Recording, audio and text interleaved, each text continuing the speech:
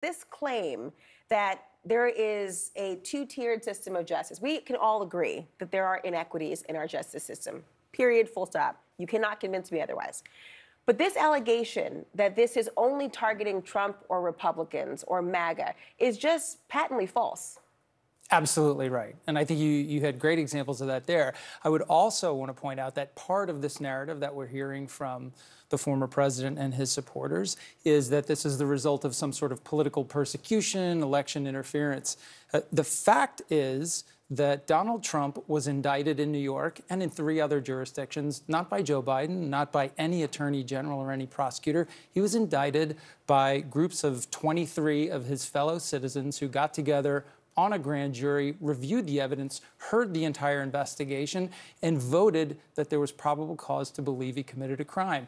And in New York, he was then judged by 12 of his fellow citizens of Manhattan who heard that evidence through what we can all observe was a trial that observed all of the privileges and rights, constitutional rights that any defendant is entitled to. And at the end of that trial, they decided that he was guilty of those crimes beyond a reasonable doubt. And the irony, we couldn't actually observe it because apparently, like, that just can't happen in New York. So wouldn't it be great? I'm just going to go back. Wouldn't it have been great to actually watch it in some form or fashion? But Tiffany, let me go to you on this because there is this, like, split screen happening. You know, there's accusations about how the DOJ controlled the hush money trial. They did not. That was through the local DA.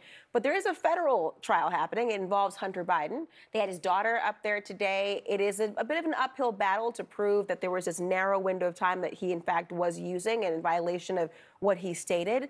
But talk to me about this split screen that you're seeing, that this seems to still have legs for people. I think it's unfortunate. I think, and a lot of it comes from the lies that the former president tells, right? Like, either he was the leader of our entire federal government for many years and doesn't understand that the state of New York is not within the control of the federal government, or he's patently lying to people. And either way, it's unacceptable. But I think what we see with Hunter Biden really is an unfortunate picture of how addiction can rip apart a family. And that is what I see when I look at it. You have a man who has recovered, who is in his sobriety, trying to recover, and all of that is being brought back up. His daughter is on the stand.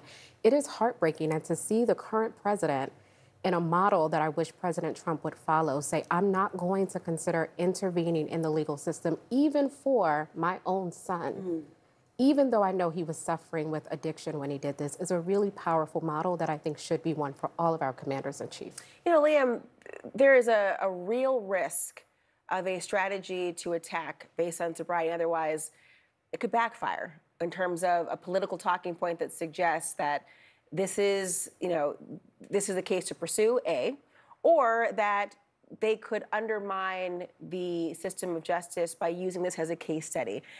There's a real tension there because if you're a Republican strategist, as you are, you've got this balance to pull between wanting to suggest that there is a two-tiered system that's targeting Donald Trump, and then proof of, like, Menendez being tried. I mean, a top-ranking Democrat who only recently is a senator, as an independent, the president's own son. How should voters evaluate the two?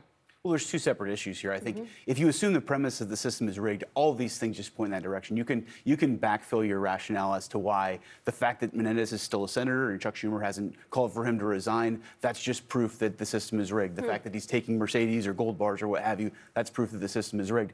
The fact that Hunter's on trial not for the things that they think he did, the Biden crime family or what have you. This is for, you know, lying on a gun application. That's proof that the system is rigged. So I think you can always, you know, if all you have is a hammer, everything looks like a nail. But from the standpoint of how voters should look at it, and frankly how voters do look at it, I think they're disgusted by the whole thing. I think even having to look into these issues, you know, it's not comfortable. I mean, as we were talking about, it's as a, you know, as a father, as a son, you wouldn't wish this on anyone. I think it's how voters really recoil from this stuff.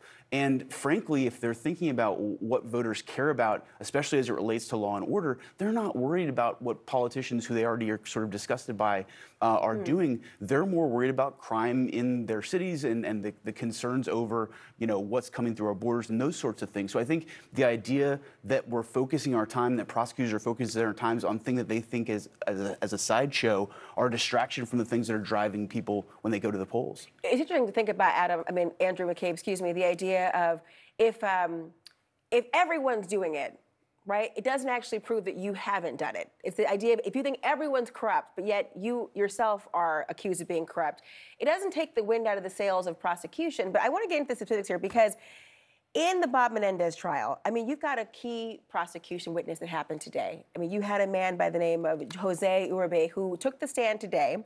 He testified that he bribed the senator, gave his wife a Mercedes-Benz in exchange for gaining, and I quote, the power and influence of Menendez.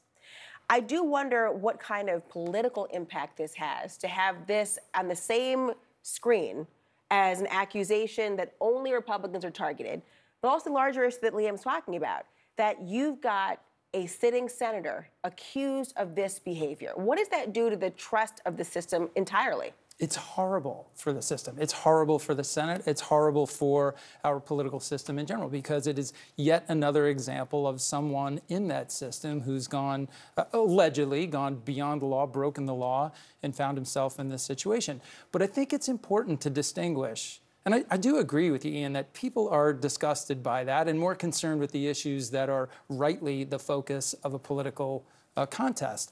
But I do think it's important to distinguish that the criminal justice system, be it New York or the federal system or anywhere else, is not designed to convince people who to vote for. Prosecutors don't bring cases because they're trying to commit election interference or they're trying to split off, moderate voters.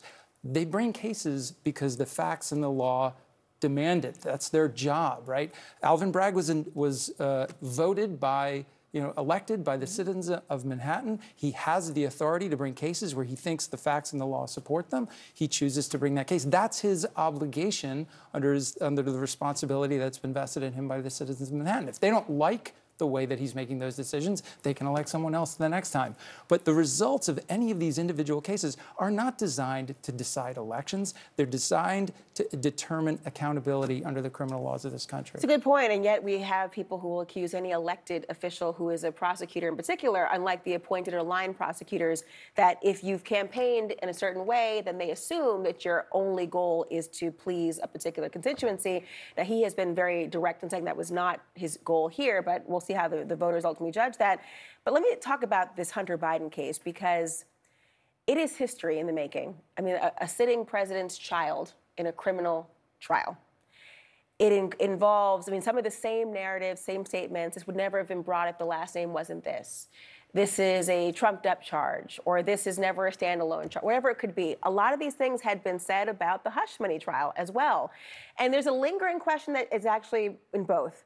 When it came to Trump, would he testify as his own big spokesperson and own best person? Hunter Biden will have that choice as well, Tiffany. Should he testify? As a lawyer, I'm always hesitant to say that a defendant should testify. It seems that there is so much risk there, particularly because I think what's come out in the trial to this point is really the tip of the iceberg of some of the really unfortunate things that we know about that period of addiction in his life. And so he may not want to open himself up to that. I think it's a calculus between how certain does conviction look. If it looks pretty certain, then maybe this is a Hail Mary. Testifying is something that could work or couldn't. There's not much risk. But if he thinks there's a chance, he might make a different choice. I cannot say that what I would do. I just don't envy the position that he or his lawyers are in. Well, I envy a position today. It's somebody who gets $4 million over the course of his career. And that is Clarence Thomas, Justice Clarence Thomas. I'm going to turn the page for a second because we saw that there's been these disclosures that have happened. And I know you were a Supreme Court clerk, so let me sit here for a second. So he has acknowledged that the 2019 trips, you're already closing your eyes and shaking your head. Hold on a second. So I can't laugh today. I have a cough. I can't laugh. Don't even laugh. I'm not going to look at you anymore. Okay. I'm over here. A 2019 trip paid by a Republican megadonor. There was a watchdog group, Fix the Court, identifying Thomas as the biggest gift recipient on the court to the tune of more than $4 million over the last 20 years. So, this idea of justices having at one time enjoying the highest approval ratings, right? They were untouchable. Everyone was fine with them. They weren't in the mud. It was wonderful. They have been under a spotlight for a long time now over issues of financial disclosures and ethics and beyond. What does this tell you in terms of the amount of money that he, which stands alone from others, has accumulated? Clarence Thomas helped make the principle that money talks a constitutional principle. He voted in favor of money being speech under the First Amendment. So the question for him is, what does this $4 million say? And I think you can look to the Menendez trial, where this gentleman testified today that for $60,000, I hoped to influence a criminal investigation. What does $4 million get you? Because I don't think there's any doubt that if Clarence Thomas were a random law firm partner in DC, nobody is taking him on trips to Bali or anywhere else for free. But what I think it does buy is an ethically compromised justice who, when the next Voting Rights Act case comes before the court, when the next Dobbs opinion comes before the court, what is he going to say? Is there any doubt that had he voted the other way in Dobbs, for example, to overrule Roe versus Wade, would he still be getting this money? I mean, these are the questions you raise when you are accepting this level of money from political people who are very wealthy.